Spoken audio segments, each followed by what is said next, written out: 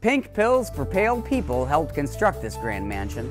The Fulford Place Mansion in Brockville, Ontario was built in 1901 for Senator George T. Fulford. Fulford made his fortune selling pink pills for pale people, and at one time, he was the richest man on the river. He was one of the first people to use testimonials in advertising, which became a very, very successful technique. The stone for the mansion came from a quarry in Gouverneur, New York, just across the border. Inside, the house features intricately carved woodwork, all fashioned by hand. Now, George Fulford has another distinction. In 1905, he became the first, and I mean first, Canadian ever to die in an automobile accident. His son, George II, he was only 3 years old at the time. He died in 1987.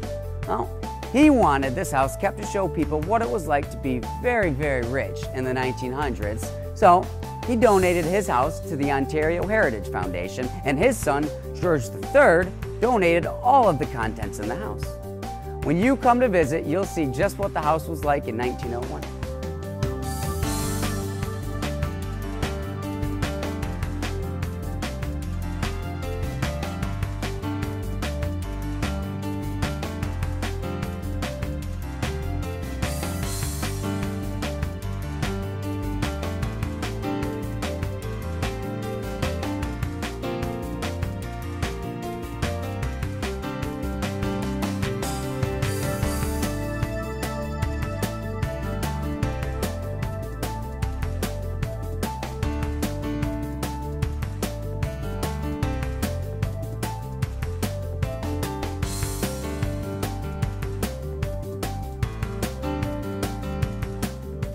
Today, this 35-room mansion is owned and operated by the Ontario Heritage Trust and is open for tours.